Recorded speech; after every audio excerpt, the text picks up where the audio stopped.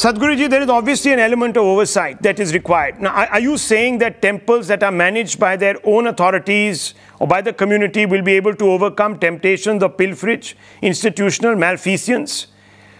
Would it be okay to do that in that sense? I mean, you're going from state control and directly handing precious assets really to individuals who may not want to work in a transparent manner. Now, how do you therefore mitigate against that, sir? Rahul, first thing is the assets don't belong to the state, the assets belong to the community, all right? So you're not giving any charity to the community, it is something that always belonged to them.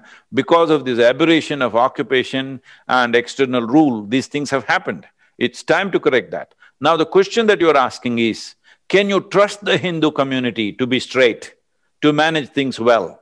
If 87% of the population in this state neither have the competence, nor the integrity, nor the commitment to manage what is very precious to them, and somebody else has that commitment and integrity, I'm very sorry, that is not the way. Let the political parties clearly state, we think the Hindu community does not have people who have necessary integrity, nor competence, nor commitment to manage these things. Let them say it, let's see how elections will happen. I am raising this issue, I am not a protester, I am not an agitator.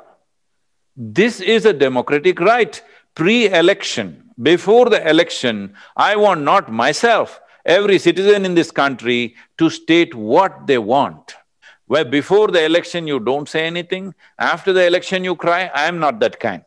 Before the election I will say what I have to say, post-election whoever people elect, I will bow down and support those people because this is my idea of democracy.